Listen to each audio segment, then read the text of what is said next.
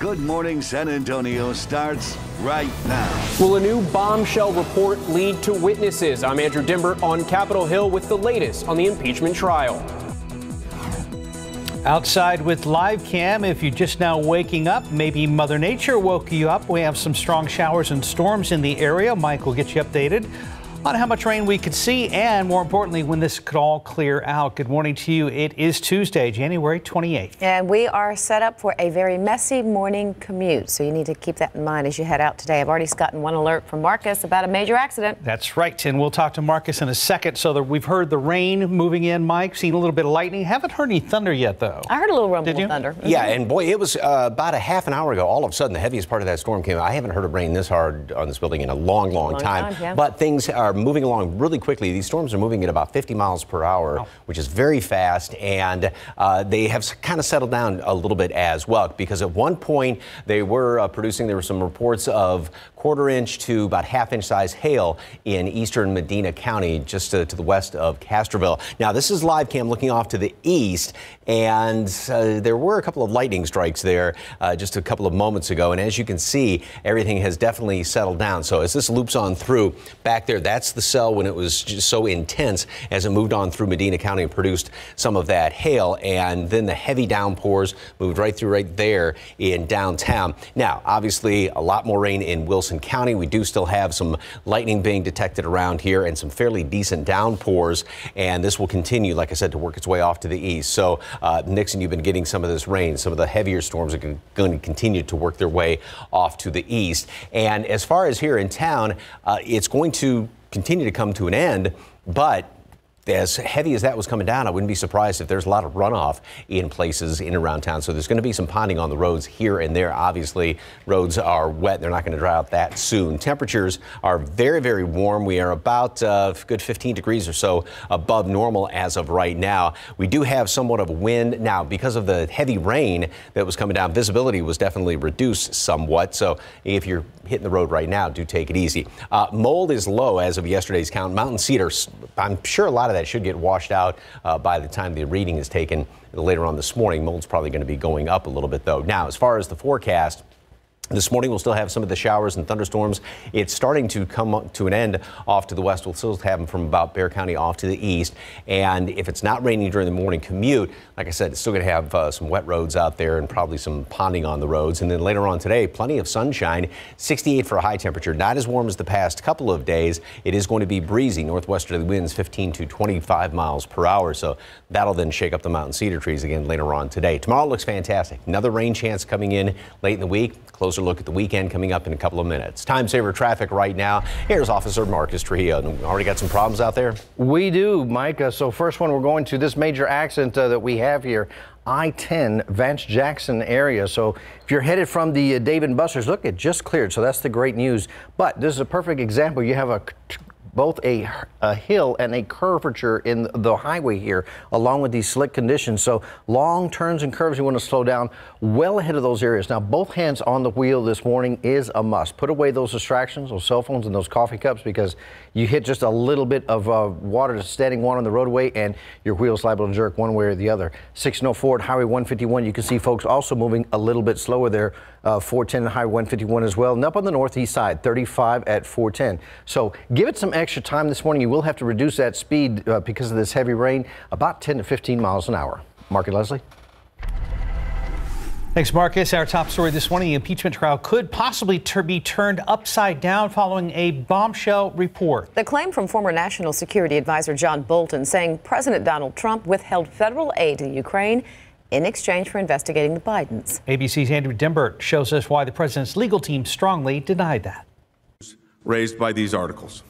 In a fight to the finish, Trump's team preparing to wrap up opening arguments today. You cannot turn conduct that is not impeachable into impeachable conduct simply by using words like quid pro quo. Trump's attorneys addressed the explosive allegations made by former National Security Advisor John Bolton. Nothing in the Bolton revelations, even if true, would rise to the level of an abuse of power or an impeachable offense. A draft of his upcoming book, Bolton says the president personally tied military aid to the Ukraine with investigations into his rivals, something the president's team and Trump himself flatly deny. So I haven't seen a manuscript, but I can tell you nothing was ever said to John Bolton. But pressure is mounting. Democrats demand to hear from Bolton.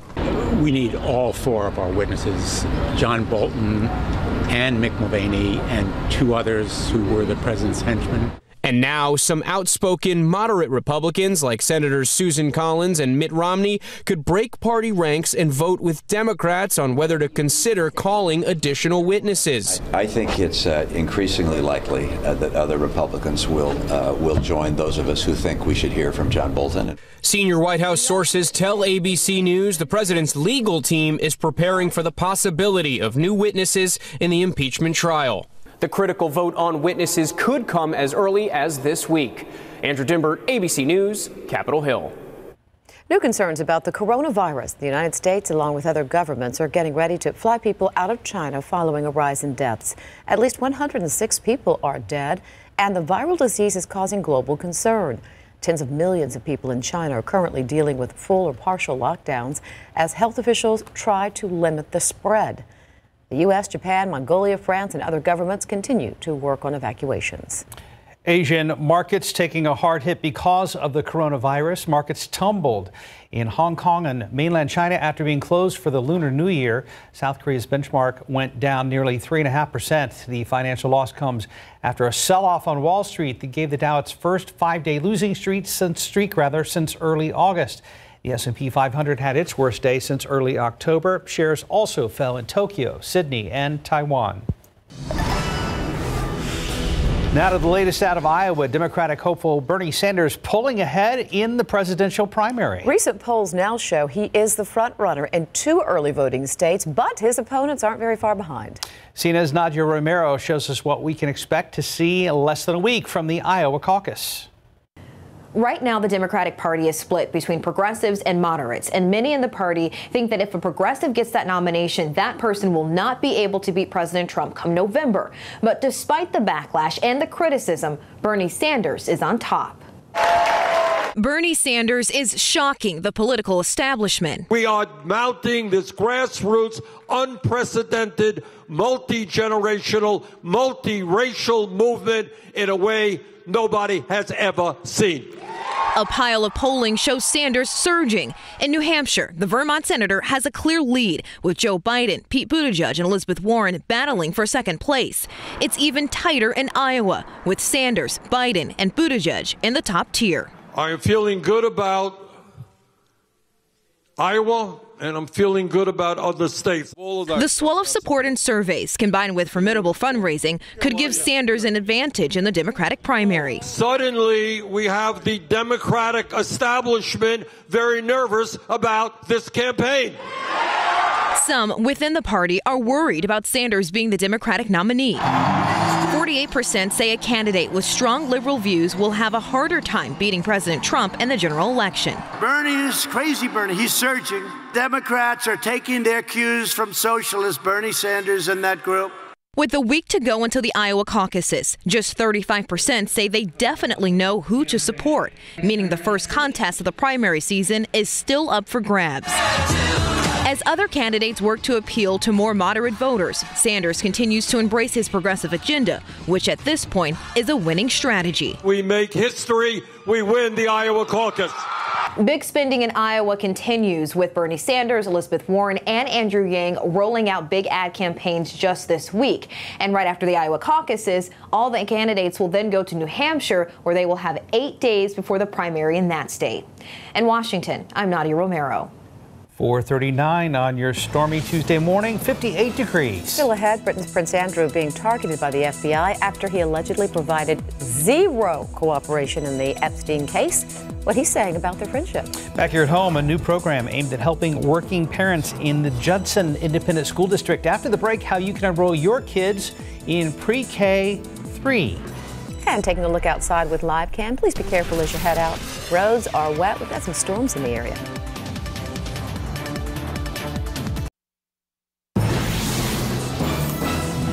442 parents and teachers in Judson ISD looking forward to the new school year. The district announced they will offer full-day pre-K for 3-year-olds at all elementary campuses. The district says one of the biggest advantages to this new program is that parents won't have to break away from work to pick up their children because it will be a full day of classes instead of just a half day. We have a curriculum that'll keep them engaged, where they're engaged in creative play, they're engaged in learning. It's going to develop their social and emotional needs, as well as having learned their basics in alphabet and in numbers. Current program offered at Judson ISDs for 4-year-olds with a total of 1,100 students enrolled. Registration for pre-K 3 will be on the 20th and 27th at all Judson ISD elementary campuses. Your time now is 4:43 and it's 58 degrees outside. Plus, a British royal offering to help with the Epstein investigation after the break. How Prince Andrew is now saying he will team up with the FBI after not cooperating.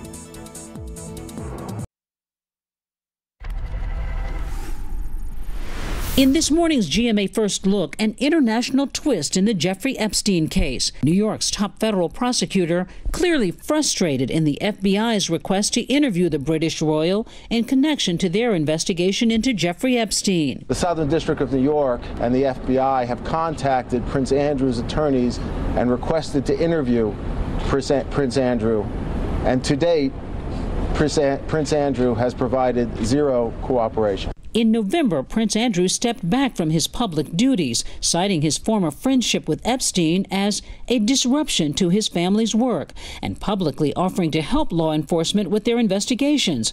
Officials say he has not. This morning, just 2 words from Buckingham Palace. No comment. It's all coming up at 7 a.m. with your GMA First Look. I'm Deborah Roberts, ABC News, New York.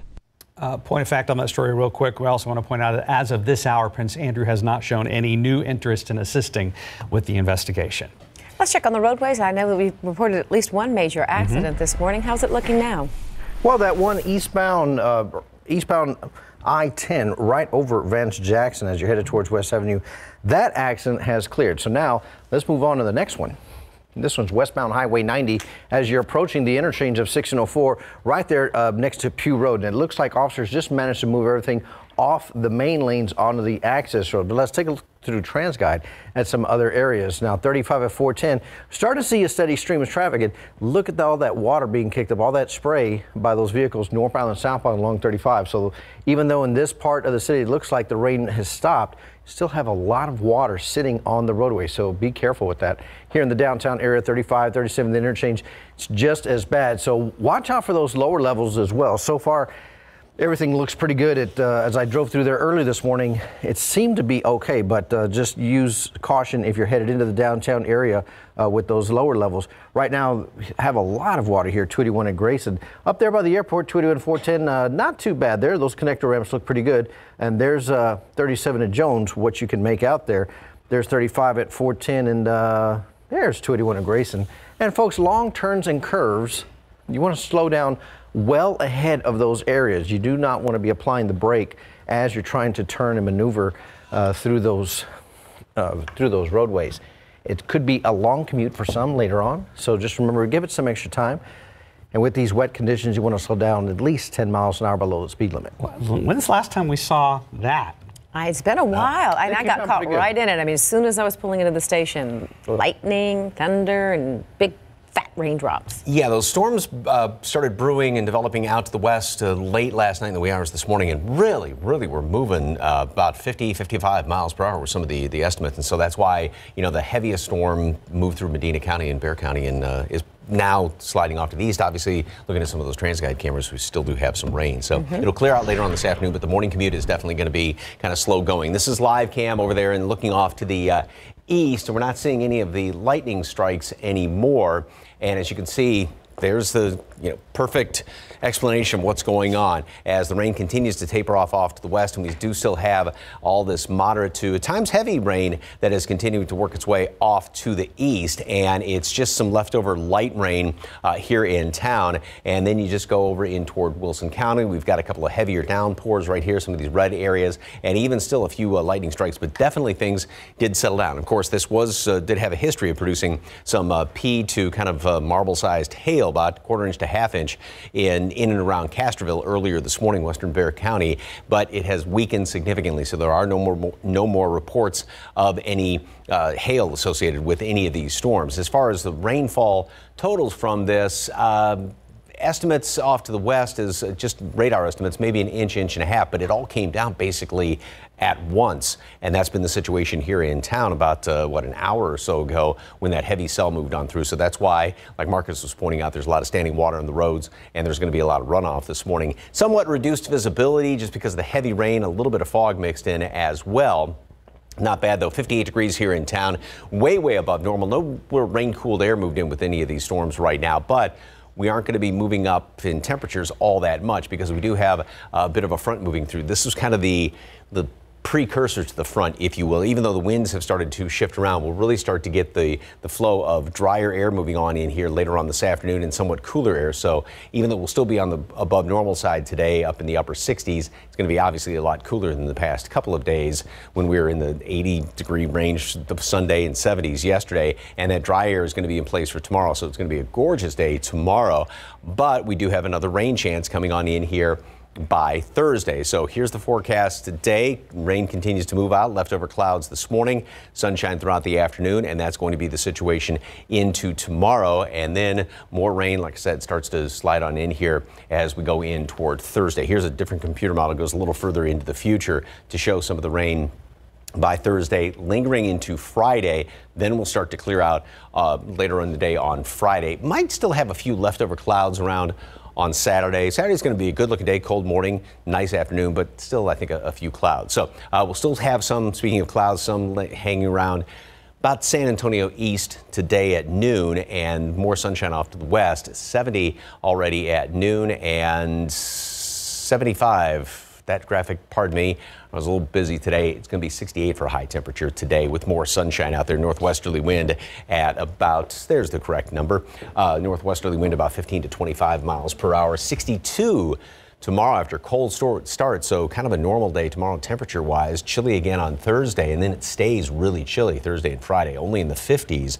But we'll get back into the 60s and 70s by the weekend. Ooh, our big party in the cattle drive. K-Sac-Corral, yep. It's going to be so fun Saturday. Yeah, you can go online and get some tickets for that, and front row seats for the parade right there. And yes, there's going to be a lot. There's a chuck wagon, and there's a lot of great stuff going on. You're going to be cooking all that stuff? I'm not going to be cooking, but I'm not cooking beans. Yeah, you are. No, I'm not. You didn't get the memo. She's not cooking beans. I'm not cooking beans. 4:52 right now, 58 degrees. Rapper Eminem is making history once again after his new album debuted at the top spot. Coming up in our Spotlight News, who he was head-to-head with for consecutive #1 hits. Tributes to Kobe Bryant and historic wins for Billie Eilish, not a big boon for the Grammys. Ratings down 6% from last year's show. 18.7 million people checked out music's biggest night on CBS, which is still the biggest audience for a non-sports TV show this year, beating the Golden Globes by almost 500,000 viewers. Eminem making history on the charts. His new album, Music to Be Murdered By, debuts at #1 on the Billboard 200 album chart, his 10th album in a row to debut in the top slot. That's a record. He was previously tied with Kanye West at 9 consecutive #1 debuts. Eminem joins an elite club of acts with 10 #1s, which includes the Beatles, who hold the record with 19, Jay-Z, Bruce Springsteen, Barbra Streisand, and Elvis. On the Billboard Hot 100 singles chart, a third week at #1 for rapper Roddy Ricch and his song The Box. Eminem's Godzilla featuring Juice WRLD debuts in third. Ladies and gentlemen, the Oscars, following in the footsteps of its award show cousins, kind of going almost all plant-based for its parties. Monday's Oscars lunch was completely vegan. However, the big Oscars after party, the Governor's Ball, catered by Wolfgang Puck and well known for its excess of meat, will be 70% plant-based. The other 30% will include meat, fish, dairy, and eggs. The Golden Globes, SAG, and Critics' Choice Awards this year served 100% plant-based meals at the encouragement of Joker star Joaquin Phoenix. And happy birthday today to Alan Alda, the Emmy-winning MASH and West Wing star, is 84, while Modern Family actress Ariel Winter is 22. And that's what's happening in Hollywood. I'm Jason Nathanson, ABC News, Los Angeles. Your time now, 4:57, 58 degrees outside. Next half hour, National Transportation Safety Board revealing some more information about what caused the helicopter crash that killed 9 people, including basketball star Kobe Bryant. We will take a look at what they have so far.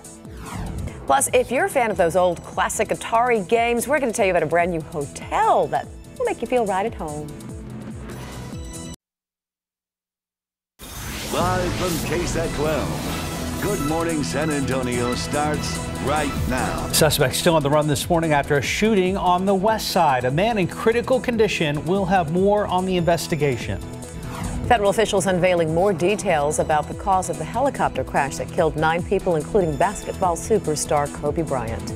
Showers and thunderstorms in the area, including some pretty significant rainfall. Mike Osterhage is standing by to get you update as you wake up on this Tuesday morning. It is January 28th. Mother Nature is providing an alarm clock this morning. Those were some storms that rolled in pretty loud. Yeah, we haven't heard rain that heavy in quite some time. Yeah, this is going to stick around through the whole commute, Mike.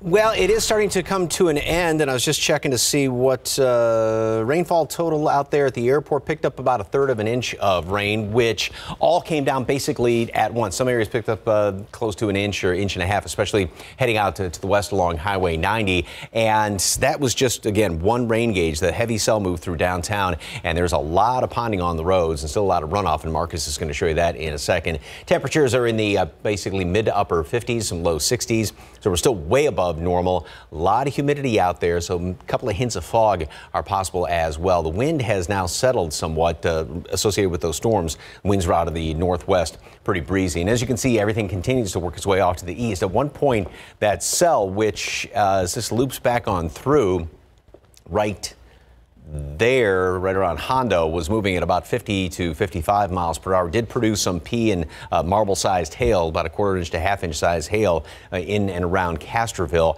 and that continues to work its way out to the east. We still obviously have some leftover showers in behind. There may be a couple of them even in toward mid-morning, but the majority obviously is working its way well off to the east. And there's still some fairly decent cells around here, right around Floresville, and this one, which is going to be moving in toward Nixon. Some moderate rain, still some lightning as well, but things have definitely settled down. No more reports of any hail with any of these storms, and as I mentioned, temperatures are in the 50s as of right now. A little bit of reduced visibility, 2.5 miles Stinson, New Braunfels, and again, basically the heavy rain coming down as well as some of that fog out there. Mold yesterday was on the low side. Mountain cedar was on the high side. Now we do have a front moving through, and winds are going to be picking up later on today, so that may knock that up for tomorrow's reading and get a lot more mountain cedar out there. Anyway, as far as the weather today, showers and storms are going to continue to work their way off to the east. A couple of leftover showers throughout the mid-morning hours, and then mostly sunny. Not as warm as the past couple of days. Still above normal, 68, but a lot better in the mid-70s and even 80 like we had on Sunday. Cold start tomorrow. Low 60s, nice looking day, nice January day finally. And then we do have some more rain the rest of the week, Thursday and Friday. Cooler temperatures. It's going to be kind of raw Thursday and Friday.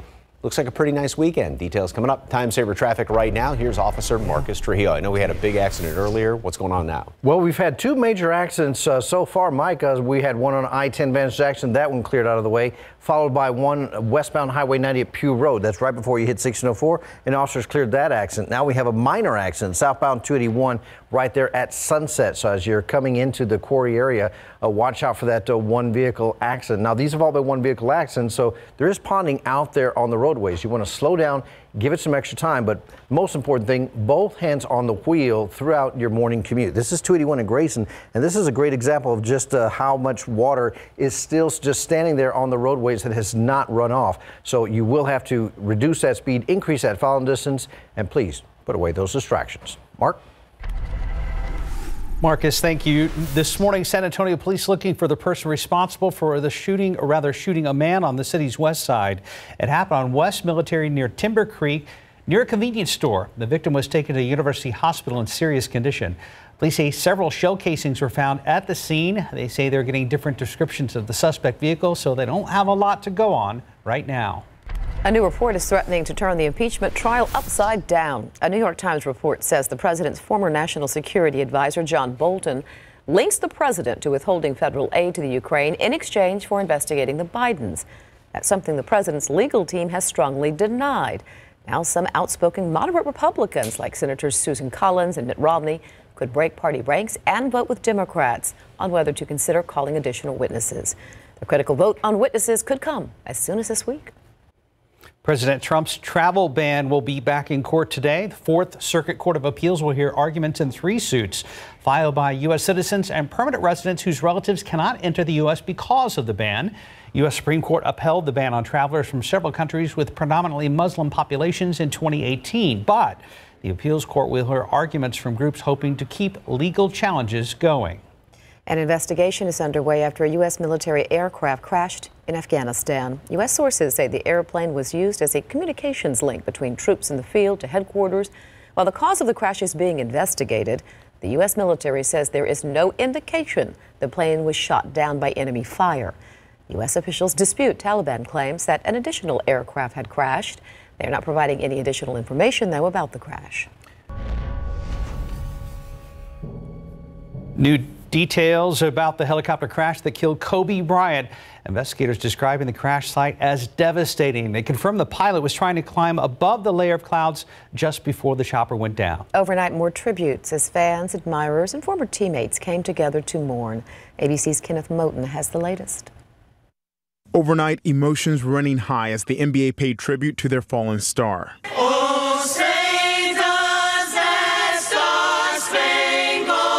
Players taking a moment of silence, hugging, crying as the world mourns Kobe Bryant and the 8 others killed in Sunday's helicopter crash. This impacted so many families, and there's husbands that lost their wives lost their husbands, parents lost their children. This as we learn more about the final moments of that fateful flight. We know that Bryant's chopper departed Orange County at 9:06 a.m., heading to his daughter's basketball game. At 9:20, the aircraft circled near Burbank in a holding pattern. He's been holding for about 15 minutes. At 9:44, witnesses reported hearing a helicopter flying very low, and air traffic controllers informed the pilot they can't detect him on radar. 2 Echo X-ray, you're still too low level for flight following at this time. The aircraft then apparently accelerated rapidly before slamming into a canyon near Calabasas at 9:45 a.m. The FBI now on the scene alongside the NTSB. Officials are asking for photos of the area at the time of the crash as they sift through the debris in search of answers. Among those killed, Bryant's 13-year-old daughter Gianna, her teammate Alyssa, and her parents, John and Carrie Altabelli. Also on board, assistant basketball coach and mother of 3, Christina Malzer. How do you tell a child their mommy's no longer with us? Her husband says the couple's daughter was supposed to be on board, but couldn't go because she was sick. The pilot of the aircraft, Era Zabayan, the company that trained him, says he had 2 decades of experience. Kenneth Moten, ABC News, New York. Just about 5:08, 58 degrees. Still ahead in the wake of the coronavirus, more on how Facebook and other companies are restricting travel to China. And next, remember that Mr. Peanut ad for the Super Bowl? Planters Peanuts now pulling the commercial. We'll tell you why. And taking a look outside once again with live cam, we have had rain in the area. It's causing some wet roads and slick roads, and we have a lot of accidents to talk about. We'll check in with Marcus when we come back.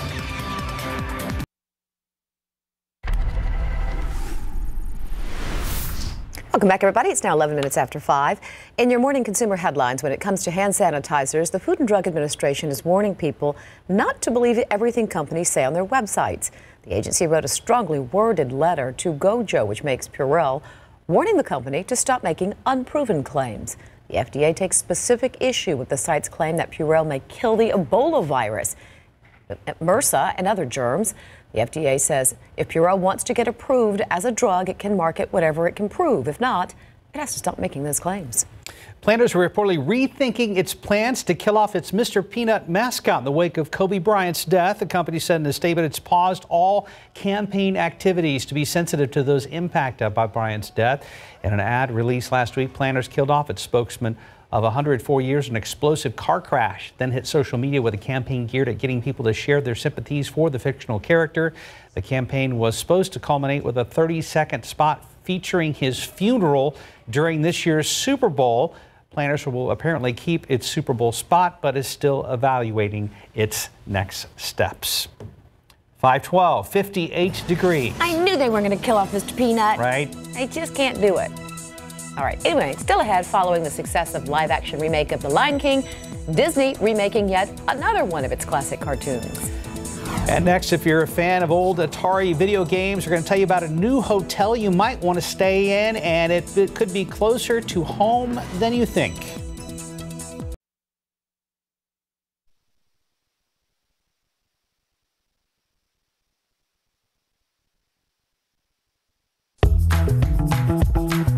Walgreens, we understand the speed of life never slows down. That's why we're helping you get the care and attention you deserve even faster. That's our promise. Now, you can skip the line with Walgreens Express. Get in and out quickly with 24-hour locations.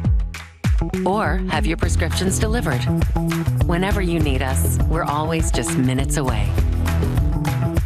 Walgreens. I dig because my son still lives with us. My 32-year-old part-time DJ son.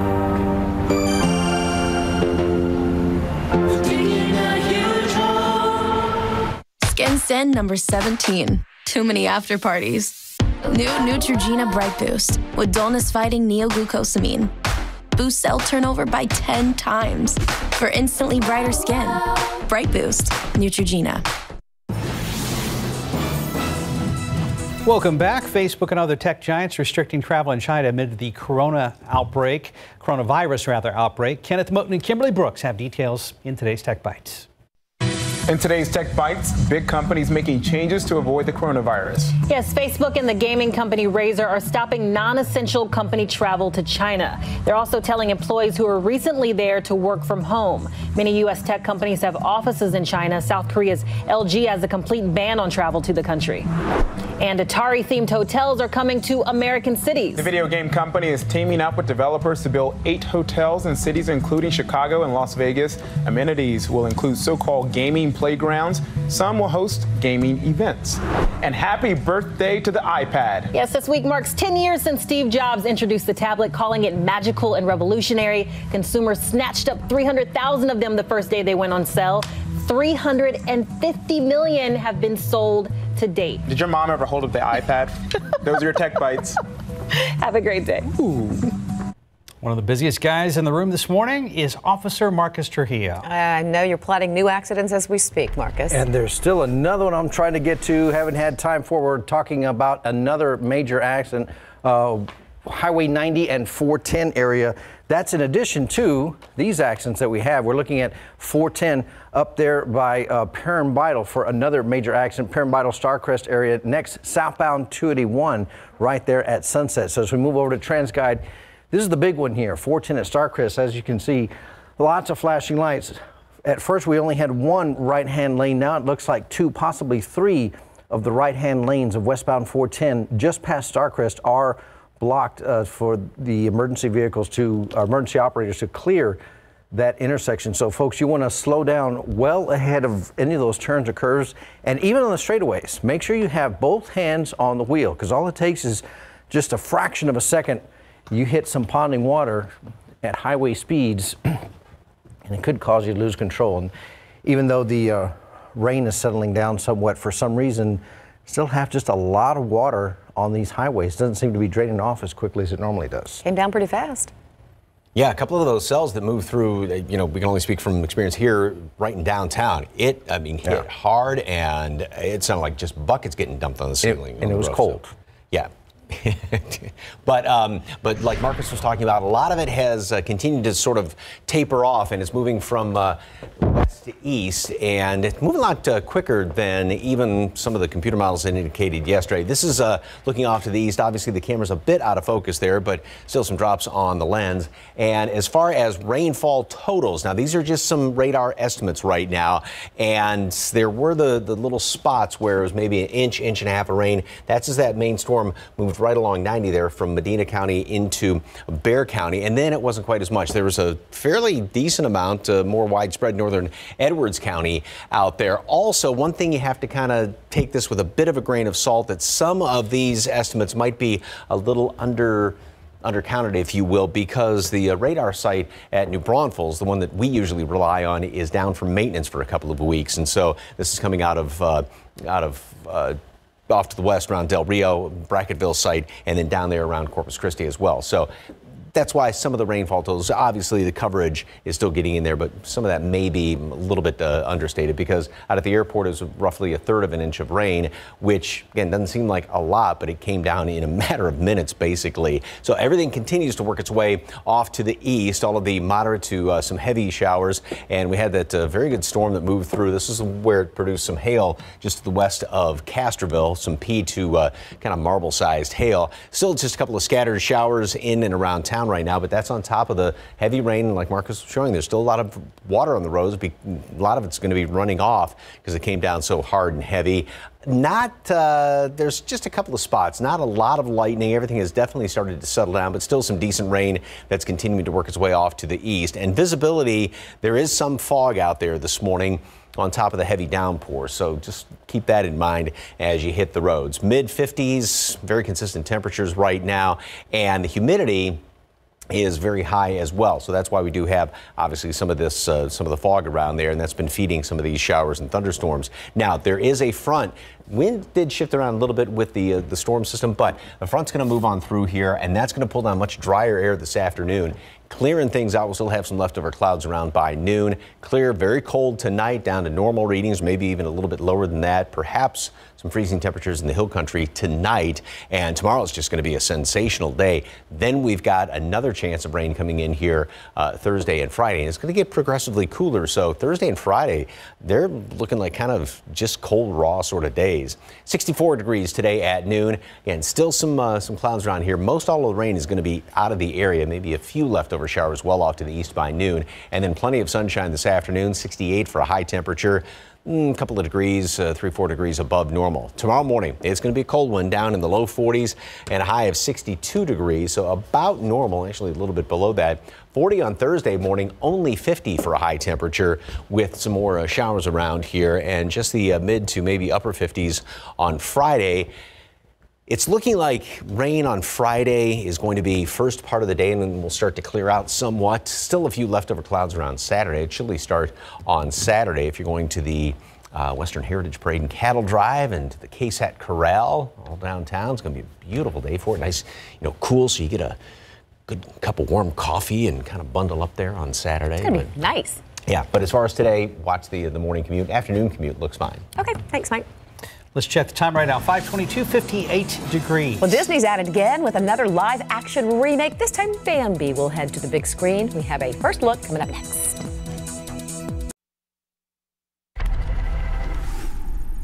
.525 now to movie and music news, including some new takes on familiar classics. Here's CNN's David Daniel with your Hollywood Minute. It isn't every day a prince is born. Disney is going back into the vault. Variety reports Bambi is getting the remake treatment. According to the report, the beloved 1942 animated feature will be brought to life with the same photorealistic computer animation used in last year's The Lion King. Think of the splash it would make. See and describe his current work. No, no, no. Mick Jagger is giving movies another whirl. He plays a sinister art dealer in The Burnt Orange Heresy, based on a 1971 crime novel. The neo-noir thriller opens in Los Angeles and New York on March 6th. Songs that I grew up with that I remember really well that were part of the family record collection. Got to be taught to be afraid. James Taylor loves the Great American Songbook. For his first album in 5 years, American Standard, the music legend reinterprets 20th century Broadway hits and other classics for acoustic guitar rather than the usual piano. American Standard arrives February 28th, then Taylor heads out on tour for a dozen dates in Canada beginning in mid-April, followed by 26 U.S. shows starting in mid-May. In Hollywood, I'm David Daniel. Didn't even recognize James Taylor in that video. 526, 58 degrees. Still ahead, tens of millions of Chinese people are on lockdown due to the Wuhan coronavirus. And now some airports, including at least one in Texas, are closely watching passengers. President Trump's legal team getting ready for another round of arguments in his Senate impeachment trial. This says a book manuscript by the president's former national security advisor is turning heads. And food maker Bush Beans is going big for the Super Bowl. Not just a 7-layer, but a 70-layer dip.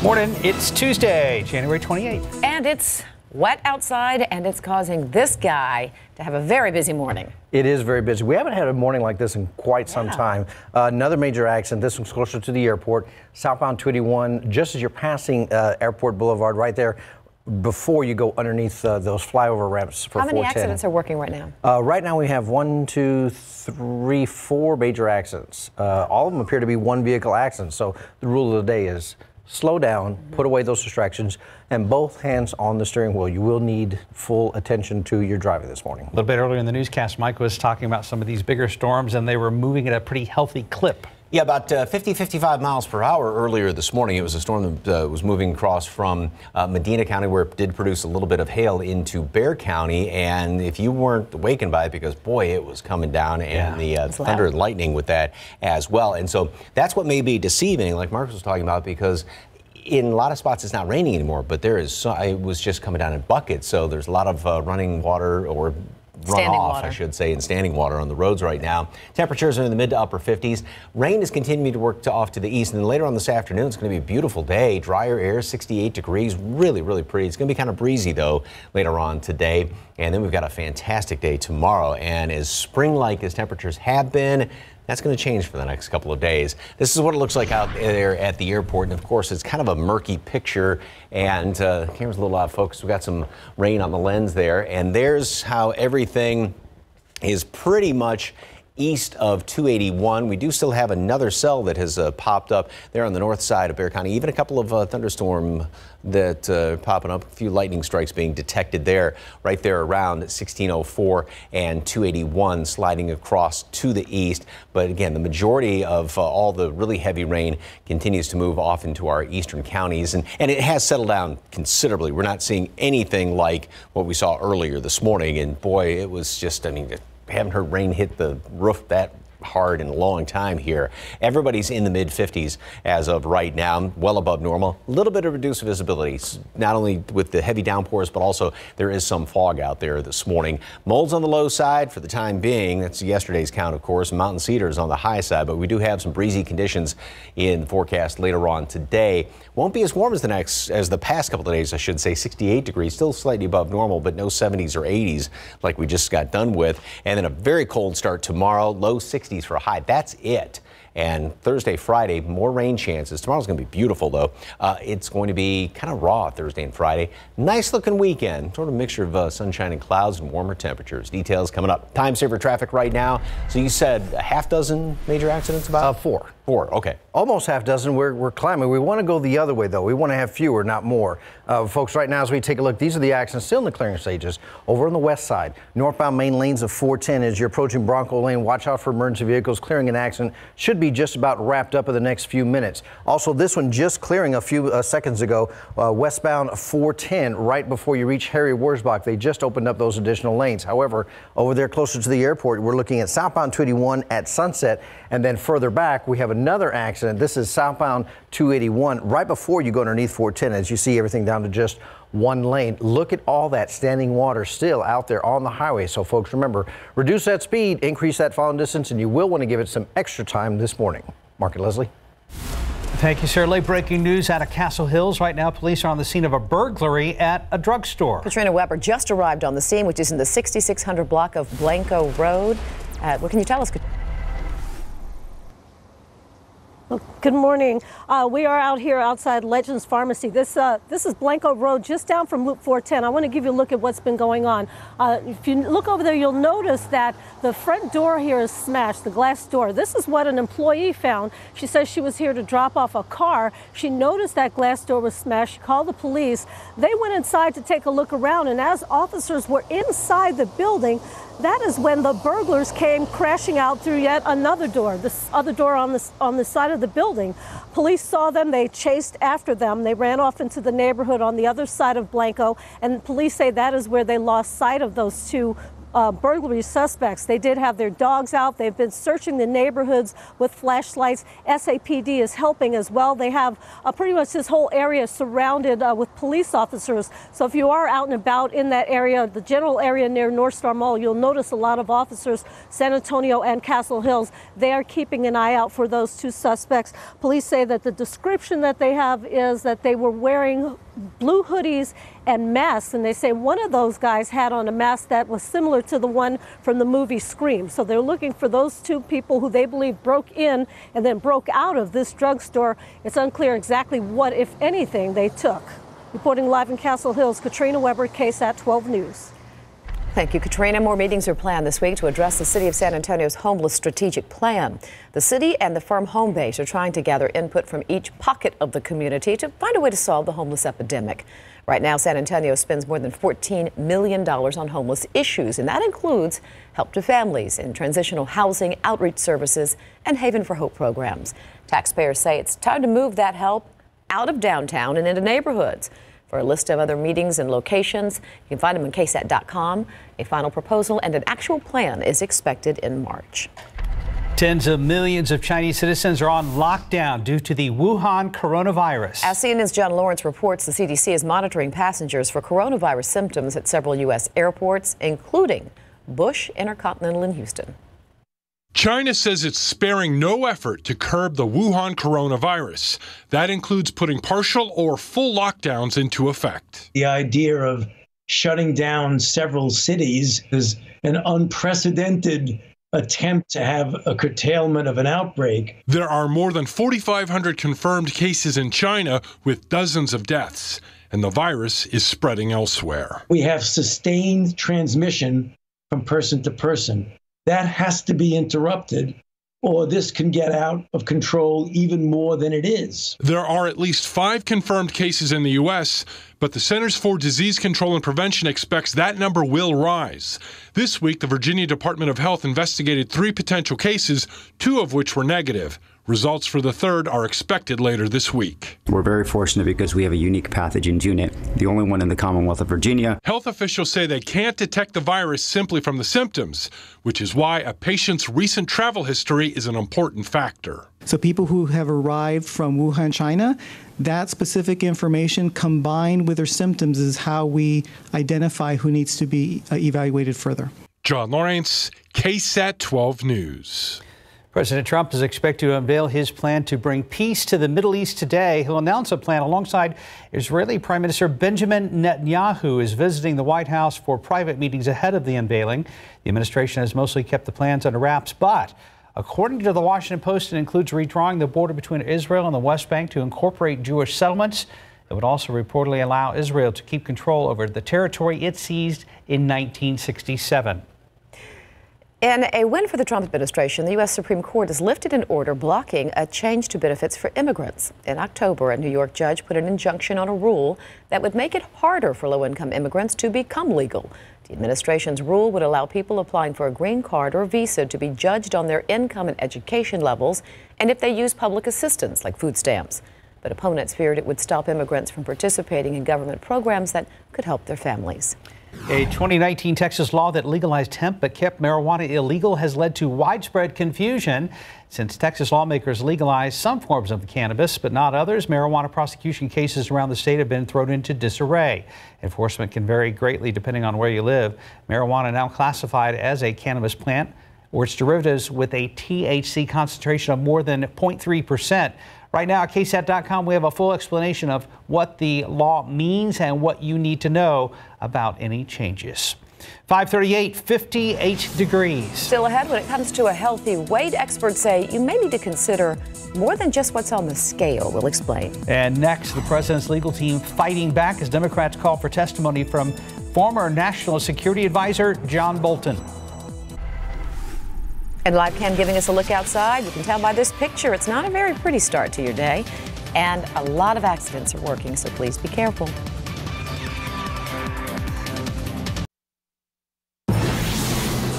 President Trump's legal team getting ready for another round of arguments in his Senate impeachment trial. But the talk of the Senate floor surrounds the book manuscript by former National Security Advisor John Bolton, escalating Democrats' calls for his testimony. CNN's Karen Kafa reports from Washington.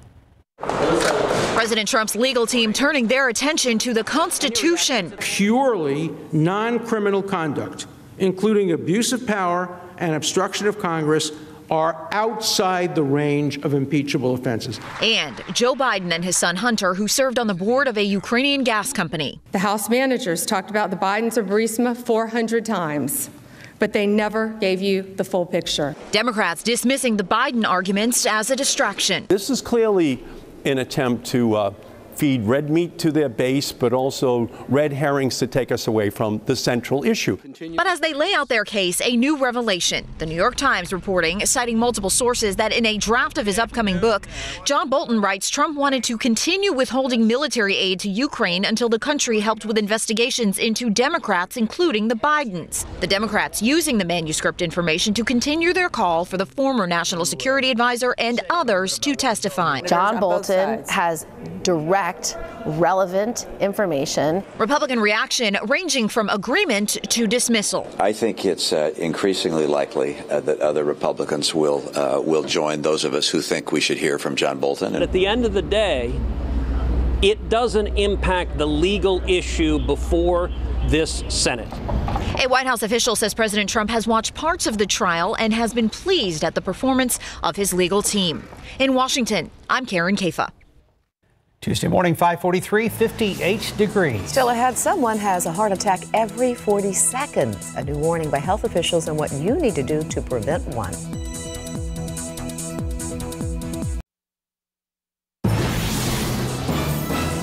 .46 in your health news. When it comes to determining a risk of multiple heart attacks, the size of your stomach may be more important than the number on the scale. CNN's Mandy Gaither explains in today's Health Minute.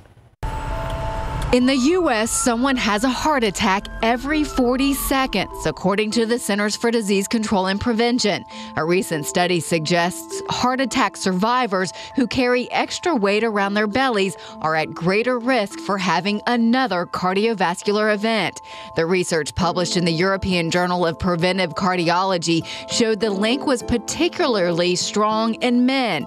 The study tracked more than 22,000 Swedish patients after a first heart attack and looked at the link between their waist circumference and events caused by clogged arteries like fatal and non-fatal heart attacks and strokes.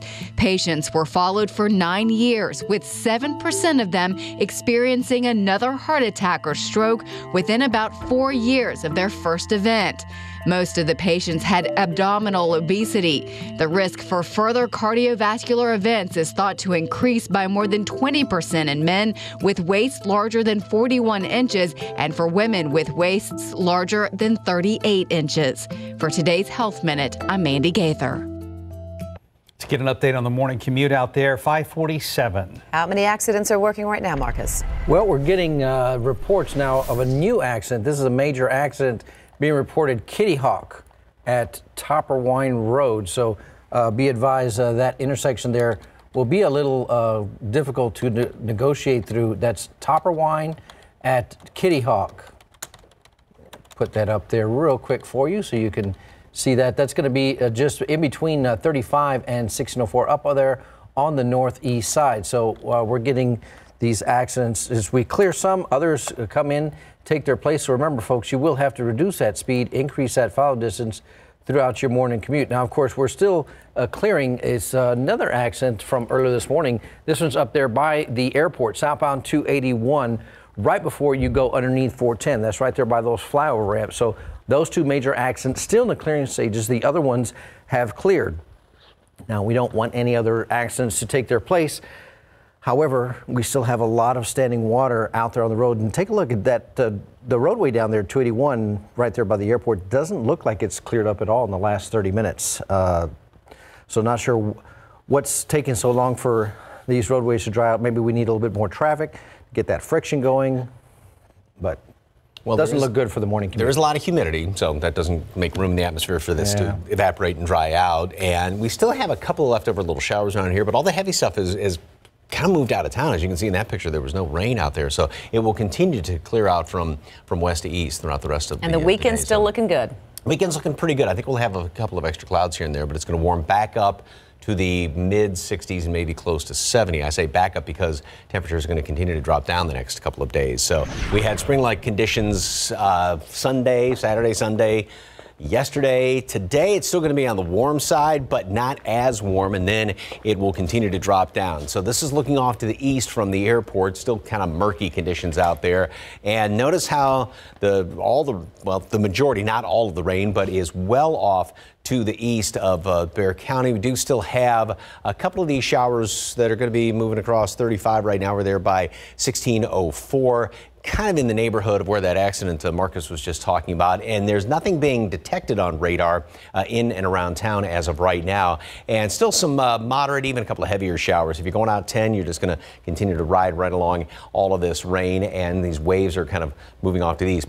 And there's also doesn't look like any lightning is being detected, so things have definitely settled down from what it was going on earlier this morning, where we had even some pea to kind of marble-sized hail, about 1/4 inch to 1/2 inch diameter hail right around Castroville and eastern Medina County. Visibility still a little bit not great from, well, Stinson all the way up in toward New Braunfels. Some fog out there, and obviously because of some of the rain. And temperatures are in the 50s right now, mid to upper 50s. But so are the dew points. So we've got a lot of humidity out there, so there's no room for this water to evaporate. And yeah, once the traffic picks up a little bit and the friction tends to dry things out, but it's going to be a while. The road's going to be damp. Plus, when those storms move through here, we've got about 1/3 of an inch of rain out at the airport, but it all came basically at once. And so there's still a lot of ponding on the road, still a lot of runoff out there.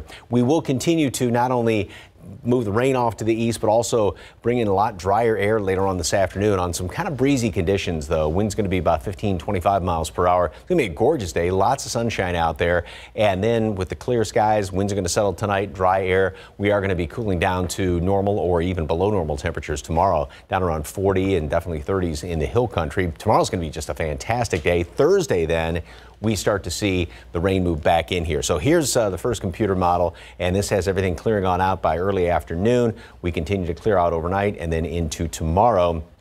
Jumping ahead to a different computer model, we are going to be seeing the clouds move back in here by Thursday, some rain throughout the day on Thursday, even on Friday. Then we're going to start to clear out somewhat. Now, some of these clouds, this model wants to keep a few more clouds around, maybe especially down to the southeast on Saturday, but we'll still have a gorgeous day on Saturday, cool morning and very nice in the afternoon. 64 degrees today at noon, partly sunny skies. So things continue, like I said, to clear out from west to east, but a few leftover clouds still hanging around here. And then later on today, 68, kind of breezy, lots of sunshine, beautiful day. Tomorrow's going to be gorgeous.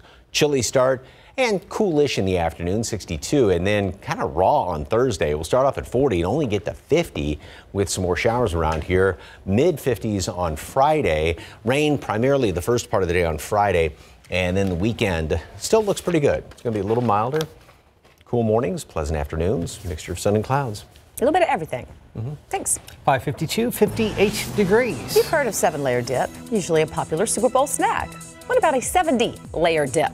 I'll tell you about this record-breaking dip coming up next. Here are your lottery numbers. Pick 3, 809, Fireball 3, Daily 4, 1284, Fireball 1. Cash 5, 6, 20, 22, 25, 31, and Texas two-step 2, 14, 17, 22 with a bonus ball of 35.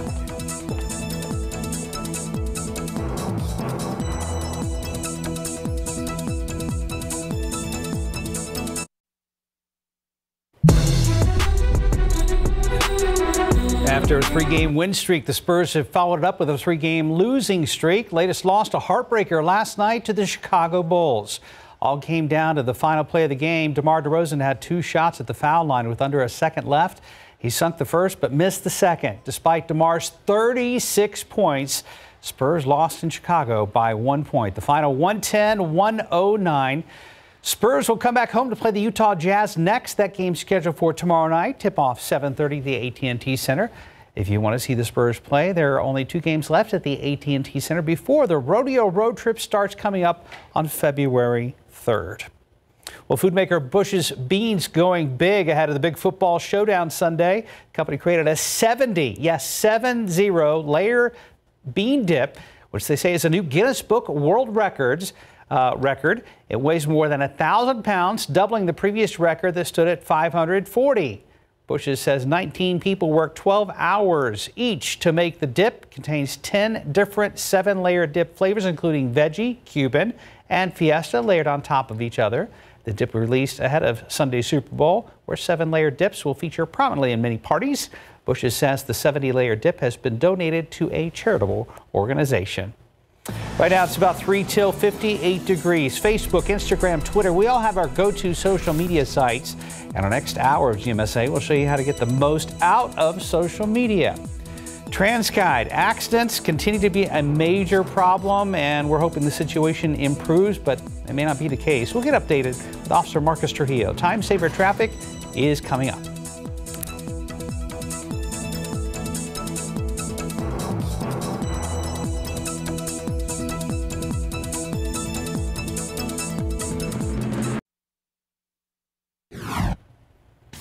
Outside with live cam, showers and thunderstorms have been moving through the area early this morning, and the morning commute is an absolute mess so far. Very rainy start to your Tuesday. GMSA has got you covered. Live from KSAT 12. Good Morning San Antonio starts right now. And good morning. It is Tuesday, January 28th. Thank you for being with us this morning, everybody. Pack your patience as you head out today because there are a lot of accidents, wet roads. But at least the storms have moved off a little bit out of our viewing. Well, it's still in our viewing area. It's to the east now.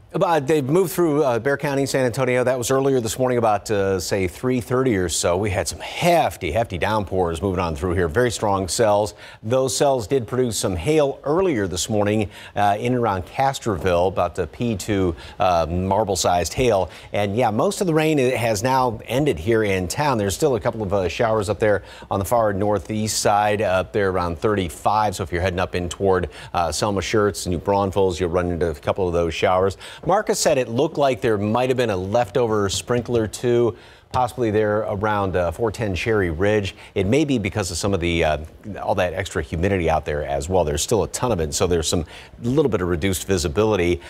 Nothing, Lavernia, New Berlin at all. All this continues to work off to the east, and there's, well, even a couple of near Carson City, still a couple of thunderstorm cells there, but most of the lightning has come to an end as things did settle down over the past couple of hours. So mid and even some upper 50s as of right now. And again, a little bit of reduced visibility due to some fog, a lot of it out there in Kerrville as well.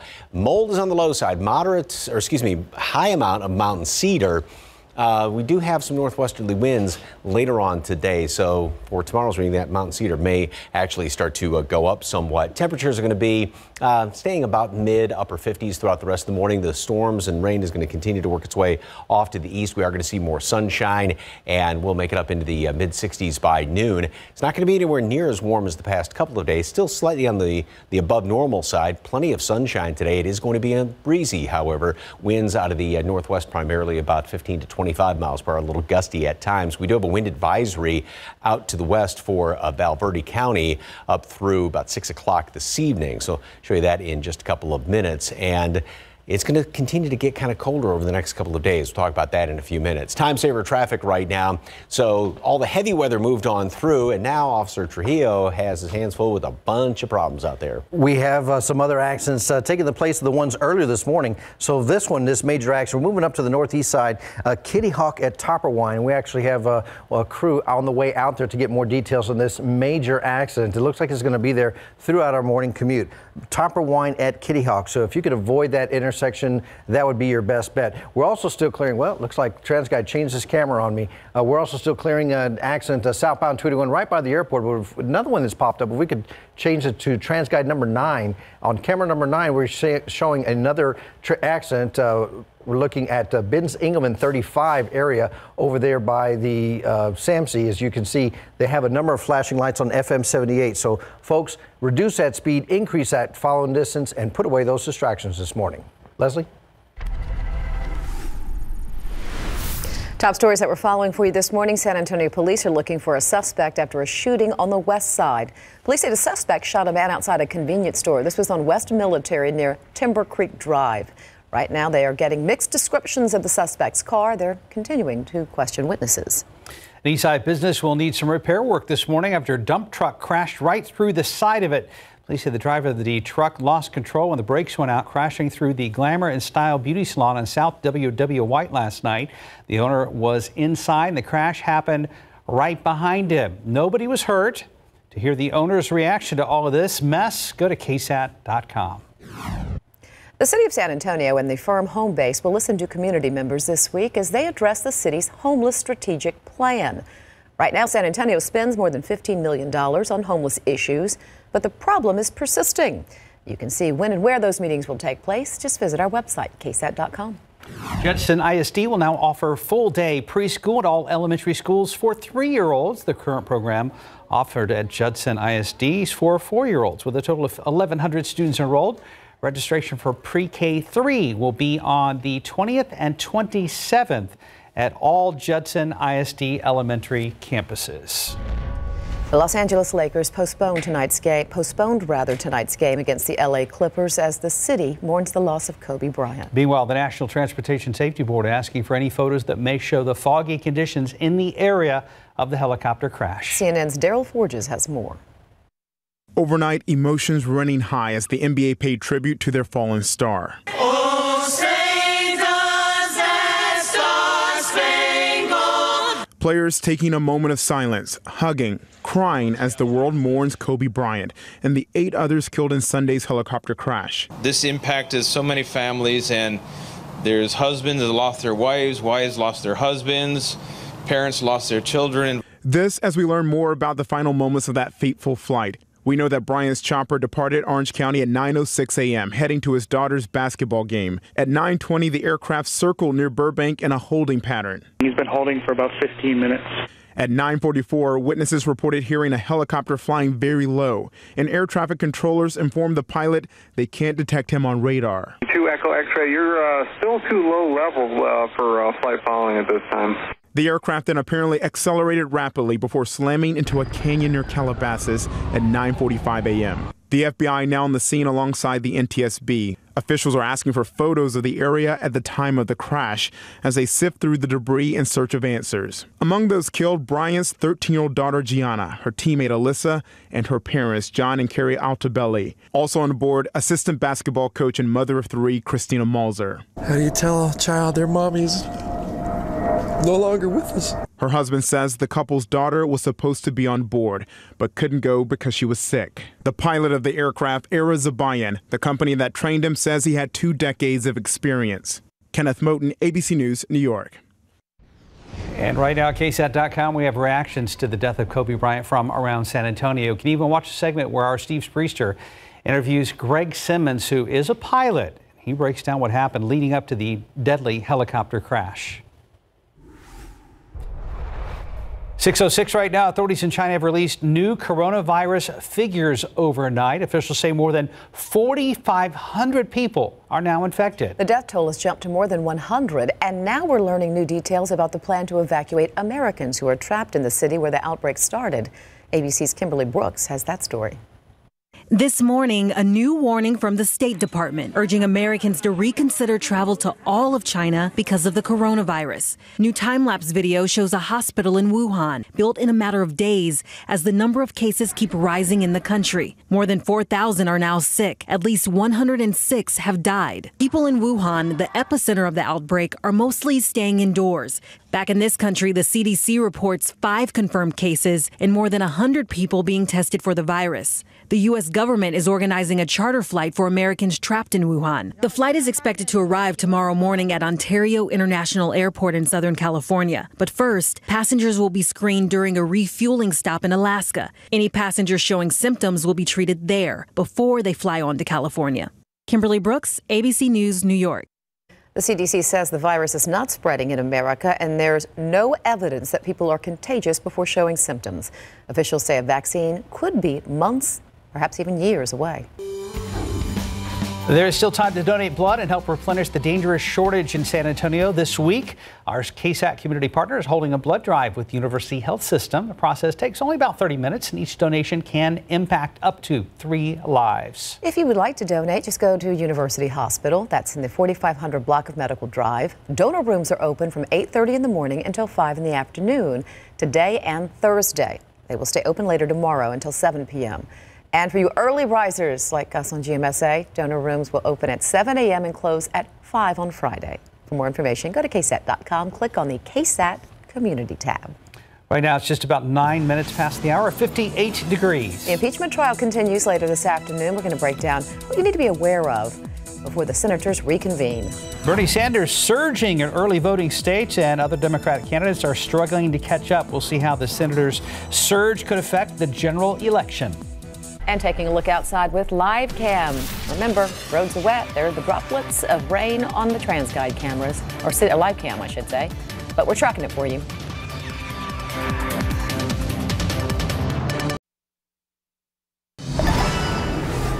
.612 to politics now. Bernie Sanders pulling ahead in the Democratic presidential primary. New polls show the Vermont senator at the top of the race in 2 early voting states, but a cluster of candidates are close behind. CNN's Nadia Romero has a look at the race under a week away from the Iowa caucus. Right now, the Democratic Party is split between progressives and moderates, and many in the party think that if a progressive gets that nomination, that person will not be able to beat President Trump come November. But despite the backlash and the criticism, Bernie Sanders is on top.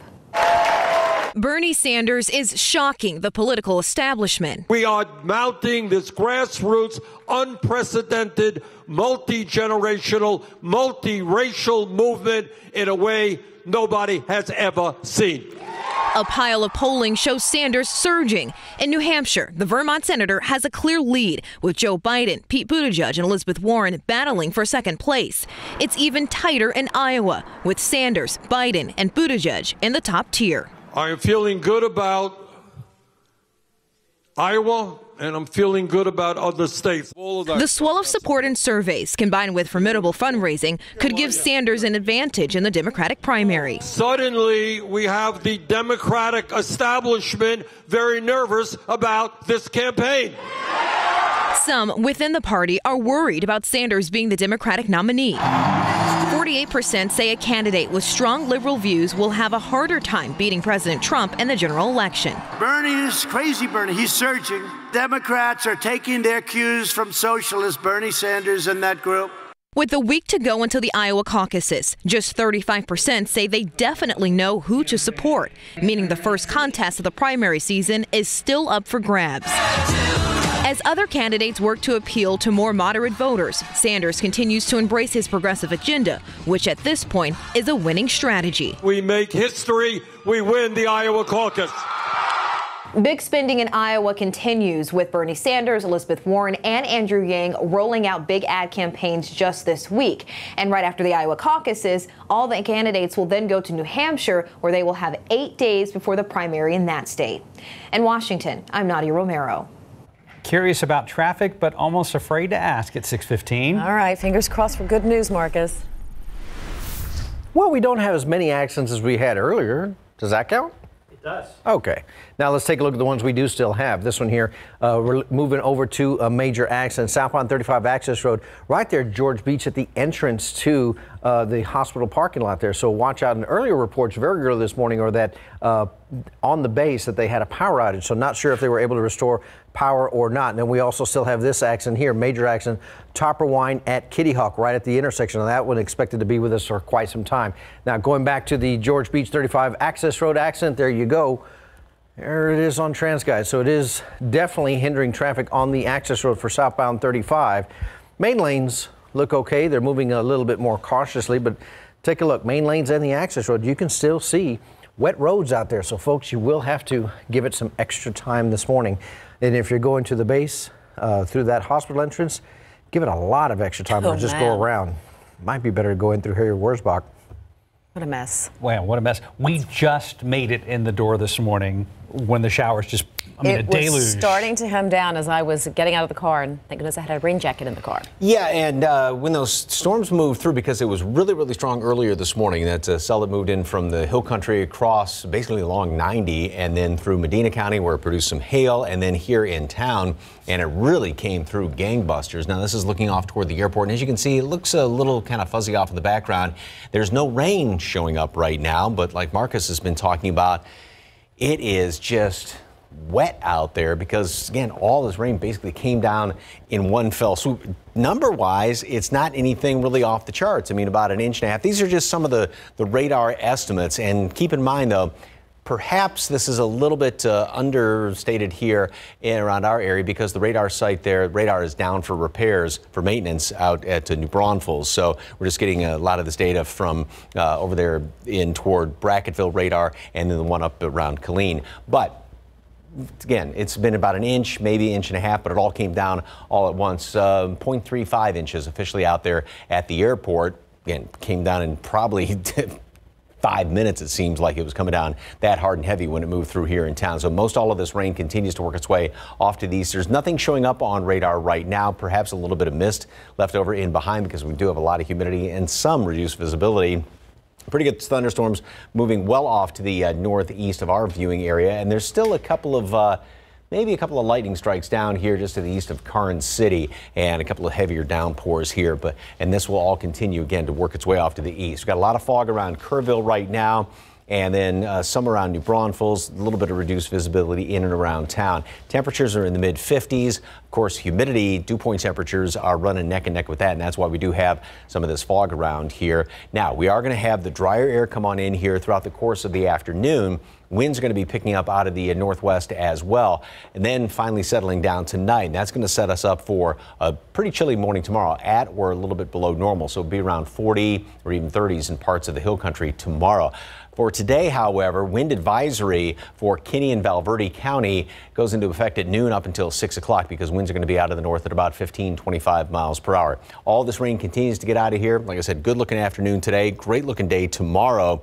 Then the clouds and the rain come back in on Thursday, in through Friday, and then we'll clear out somewhat, a couple of leftover clouds around on Saturday. And temperatures, you know, we started off spring-like over the weekend, yesterday, and then today, temperatures are going to continue to be a little bit lower, still on the warm side, but they'll continue to drop down the next couple of days. So we'll be up in the mid-60s at noon, 68 for a high today, and then starting off at 41 tomorrow, only up to 62, so actually a little bit below normal.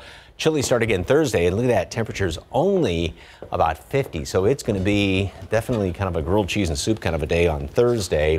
Sort of a raw day, and some showers on Friday will clear out in the afternoon, and the weekend looks pretty nice. Cool mornings and nice afternoons. Looking forward to Saturday. Thanks. Thank you, Mike. 619, 58 degrees. The FBI is calling out Britain's Prince Andrew. They say he is not cooperating at all with the investigation into Jeffrey Epstein. Find out more in your GMA First Look coming up after the break. Here's your secret word of the day. Enter it right now on KSAT.com for your chance to win a $25 gift card from We Are Circle K.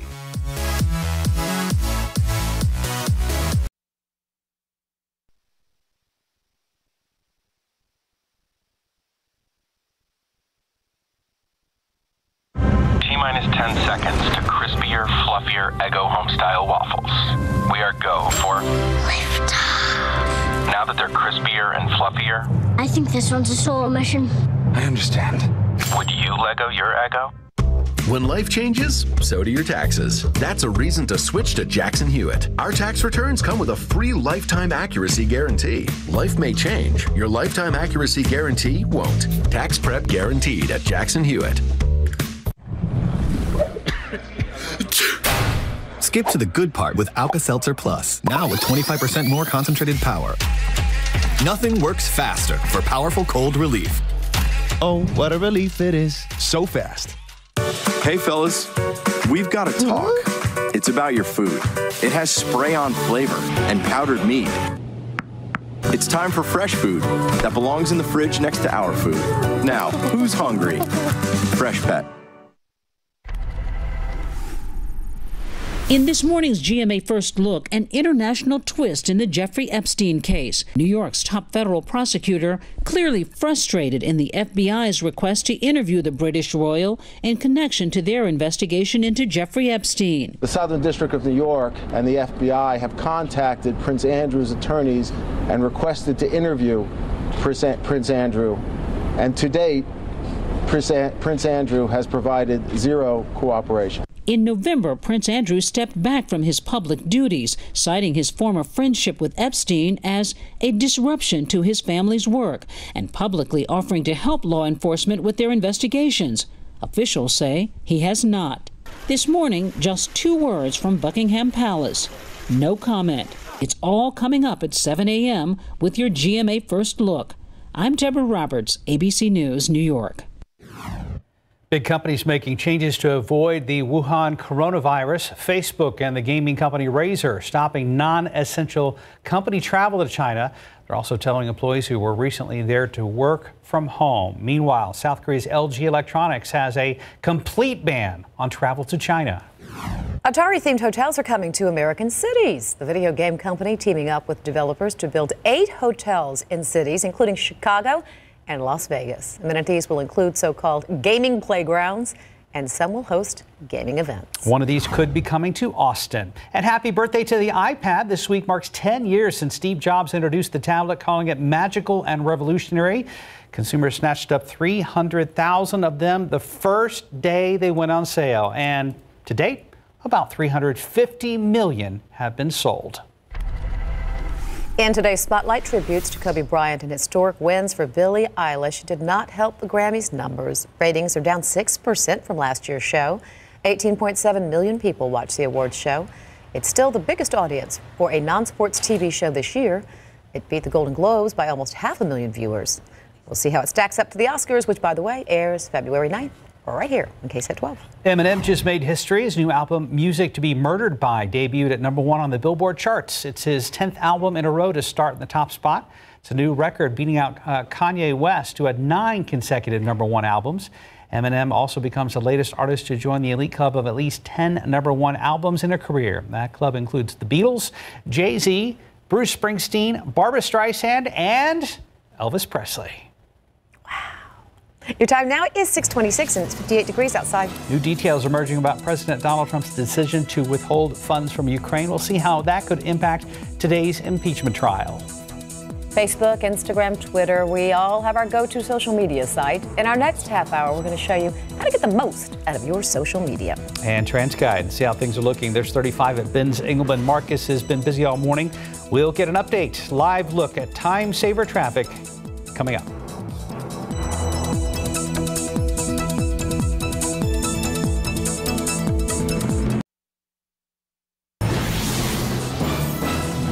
Will a new bombshell report lead to witnesses? I'm Andrew Dimbert on Capitol Hill with the latest on the impeachment trial. We've had showers, we've had thunderstorms. Now looks like we've got ceilings dropping out there, low clouds, maybe a little bit of fog, a little bit of everything on your Tuesday. Good morning to you. Welcome back. It is January 28th. Thanks for being with us this morning. And Marcus has been extremely busy. You've been carrying the weight of the whole show this morning. It's been an interesting morning as far as accidents concerned. We get some accidents come in, we clear them up, others take their place. Right now we still have one major accident in the clearing stages, and it's probably going to be with us throughout the rest of the morning commute. Kitty Hawk at Topper Wine, and Mike and I have been watching the TransGuide cameras as well. Mike's been watching all of his maps, and up on that far northeast side, it looks like now maybe we have fog to contend with. Yeah. So we already had the wet roads, we had the ponding on the roadways, the slick conditions. Now we're going to hinder your visibility. Yeah, sort of. Next, we'll tie your left hand behind your back.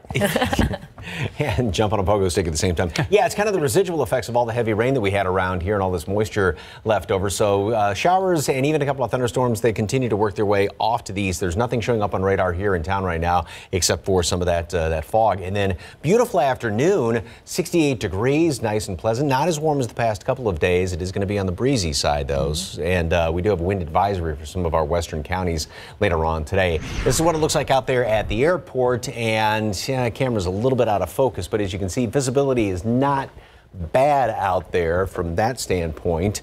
There's what it looks like on radar. Again, all of that rain, majority of it has moved off to the east. Nothing is showing up here in town. And there may be a couple of lightning strikes being picked up there around Cuero, and that's about it right now. But we did have that heavy cell that moved through Medina County into Bexar County about, 3:30 this morning. That did produce some hail in that weekend, but boy, it dumped it wasn't measure-wise, a third of an inch of rain officially out at the airport, but it came down all at once. It was just buckets of rain.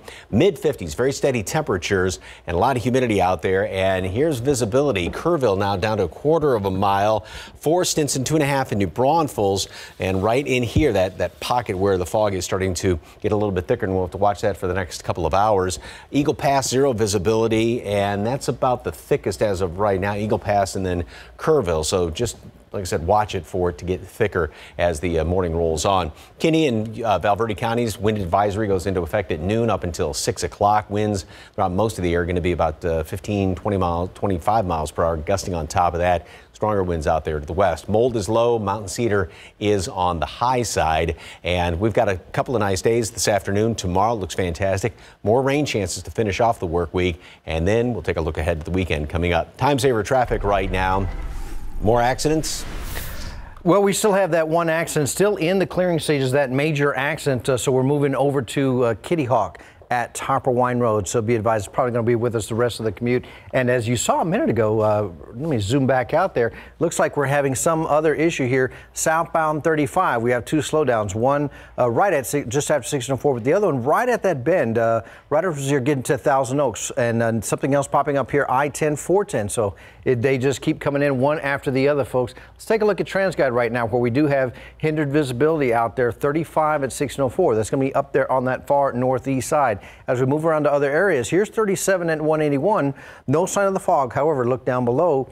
Those roads are still wet, still very slick out there. I-10, 604, that interchange very heavily as far as your congestion is right now. But take a look at the roadways. Still water on the highways, so it is slick out there. You need to reduce that speed, increase that follow distance, and remember, put away those distractions this morning. Leslie? Thank you, Marcus. Castle Hills, police are out to find the ones who got away. Two burglars who smashed their way into and out of a pharmacy. An employee discovered the break-in before 4:30 and called 911. Katrina Weber has an update on this story from the 6600 block of Blanco Road. This is a story that seems to have a lot of twists and turns, and since the last time we were on, we were able to get some clarification from police. It turns out that this is the door where the burglars actually apparently got into the building. The police say once they were in there, they then tunneled a hole into the pharmacy, which is over on this side of the building. A worker told me she showed up just after the glass was broken. She and police then went inside. Officers say when they were in there, they could see the burglars through the hole in the wall inside the pharmacy. And at that moment when they called out to them, that's when those two guys smashed their way out of the pharmacy through this door. The police lost sight of them after they ran across the street across Blanco Road. They say that those two men ran off into the neighborhood. They searched the area with officers on foot and with dogs, but did not find those two men, who were described as wearing blue hoodies and masks on their faces. So police are keeping an eye out for them now. They have set up a quadrant in this area along Blanco Road and are still watching out for those two burglary suspects. Reporting from Castle Hills, Katrina Weber, KSAT 12 News. 6:35, a new report threatens to turn the impeachment trial in the Senate upside down. A New York Times report claims the president's former national security advisor, John Bolton, links the president to withholding federal aid to Ukraine in exchange for investigating the Bidens. That's something the president's legal team has strongly denied. ABC's Andrew Dimbert has more on how this could possibly change the trial. Raised by these articles. In a fight to the finish, Trump's team preparing to wrap up opening arguments today. You cannot turn conduct that is not impeachable into impeachable conduct simply by using words like quid pro quo. Trump's attorneys addressed the explosive allegations made by former national security advisor John Bolton. Nothing in the Bolton revelations, even if true, would rise to the level of an abuse of power or an impeachable offense. A draft of his upcoming book, Bolton says the president personally tied military aid to the Ukraine with investigations into his rivals, something the president's team and Trump himself flatly deny. I haven't seen a manuscript, but I can tell you nothing was ever said to John Bolton. But pressure is mounting. Democrats demand to hear from Bolton. We need all four of our witnesses, John Bolton and Mick Mulvaney and two others who were the president's henchmen. And now some outspoken moderate Republicans like Senators Susan Collins and Mitt Romney could break party ranks and vote with Democrats on whether to consider calling additional witnesses. I think it's increasingly likely that other Republicans will join those of us who think we should hear from John Bolton. Senior White House sources tell ABC News the president's legal team is preparing for the possibility of new witnesses in the impeachment trial. The critical vote on witnesses could come as early as this week. Andrew Dimbert, ABC News, Capitol Hill. In other morning headlines, President Donald Trump expected to unveil his plan to bring peace to the Middle East today. The president will deliver joint remarks along with Israeli Prime Minister Benjamin Netanyahu.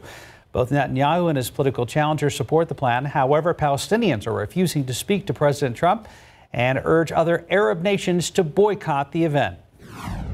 The Justice Department says Attorney General William Barr will meet with a number of Jewish leaders in New York City today to discuss anti-Semitism and ways to combat it. Barr's visit follows a series of attacks in several of New York's Jewish neighborhoods, including a machete attack at a Hanukkah celebration and a shooting at a New Jersey kosher market. President Trump's travel ban will be back in court today. The Fourth Circuit Court of Appeals will hear arguments in 3 lawsuits filed by U.S. citizens and permanent residents whose relatives cannot enter the U.S. because of the ban.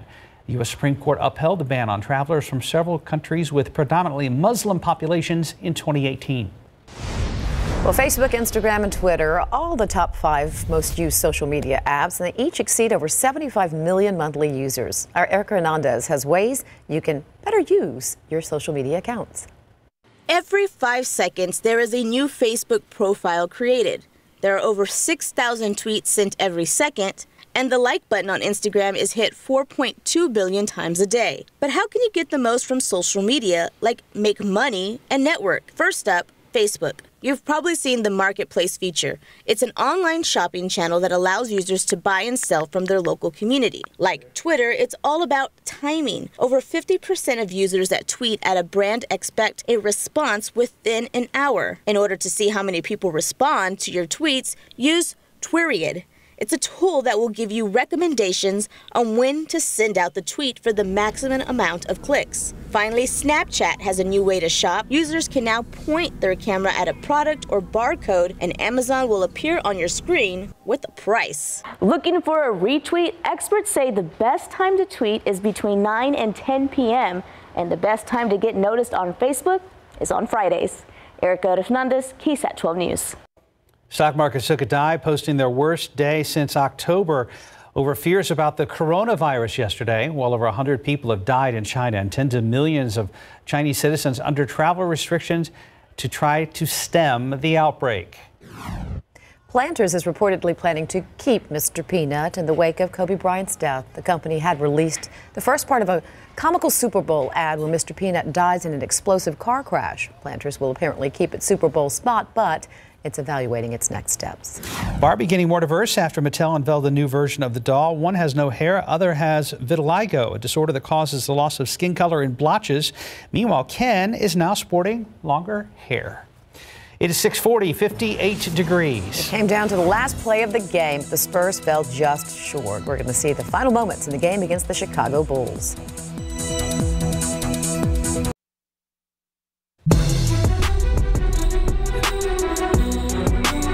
Your time now just about 44 minutes after 6. Well, after a 3-game winning streak, the Spurs have followed it up with a 3-game losing streak. Latest loss, an absolute heartbreaker last night to the Chicago Bulls. LaMarcus Aldridge out with a sprained thumb. Spurs led by 10 going into the fourth, but all came down to the final play of the game. DeMar DeRozan had 2 shots at the foul line with under a second left to play. Sunk the first one, but missed the second.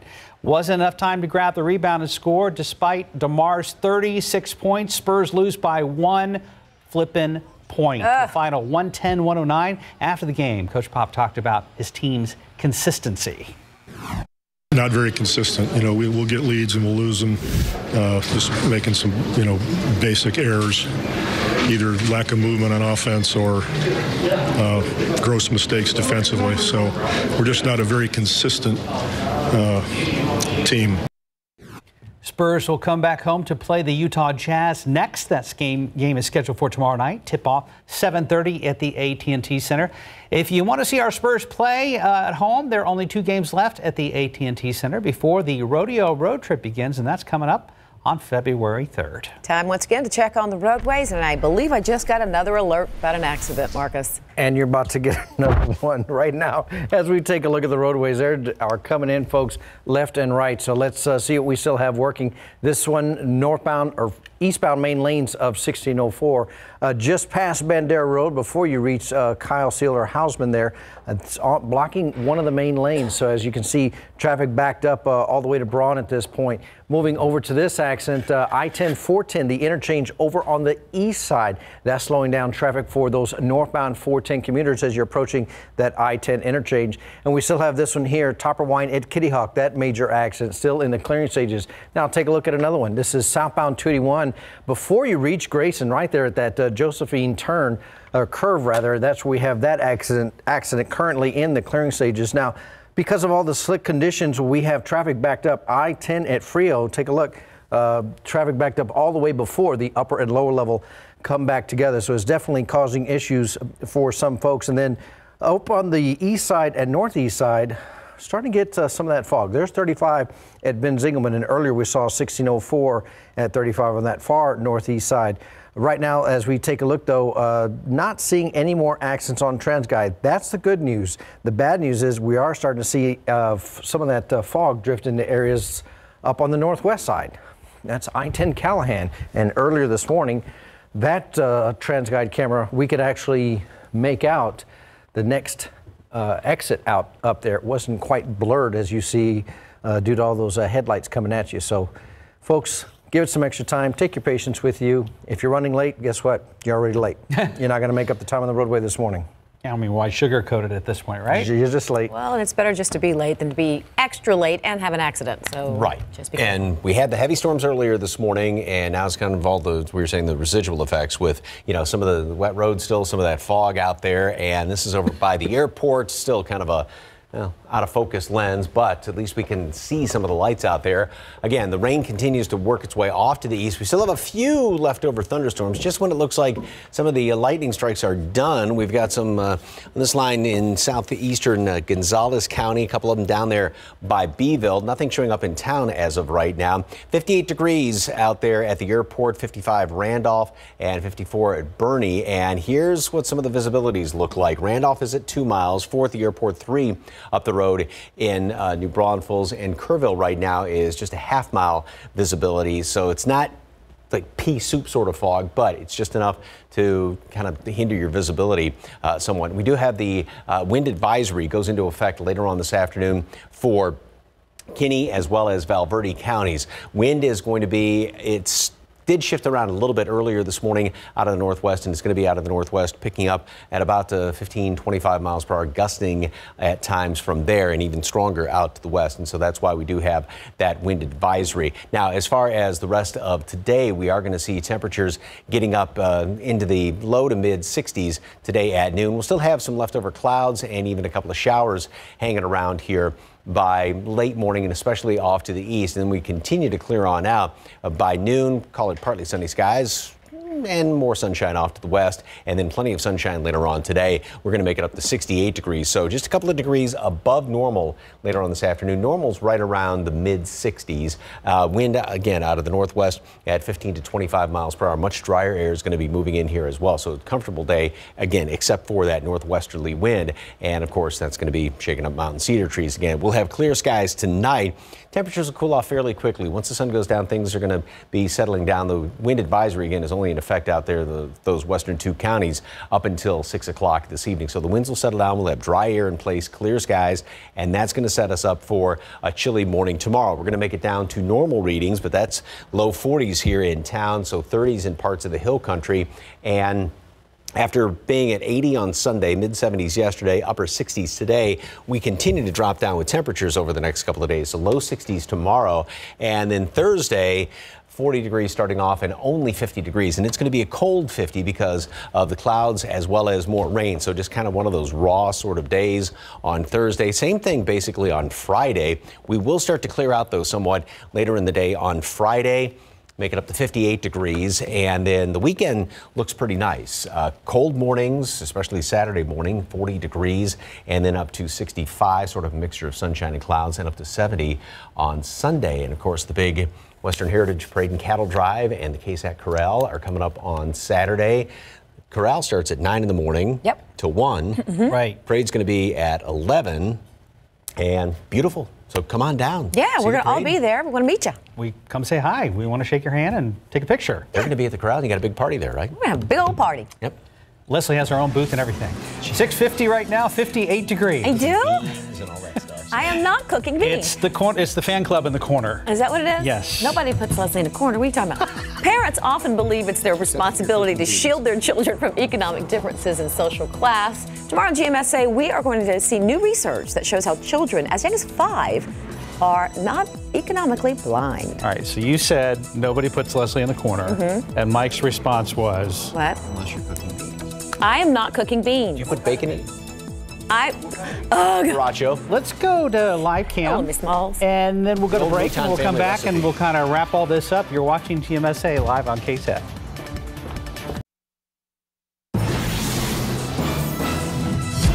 Good morning. Coming up here on GMA, we are live in California at the scene of the helicopter crash that killed Kobe Bryant and his daughter and 7 others. We'll have the latest on the investigation, and then we're learning more about those other victims on that chopper. Plus, more tributes pouring in overnight. We're hearing from LeBron James for the first time, and of course, his former teammate Shaq.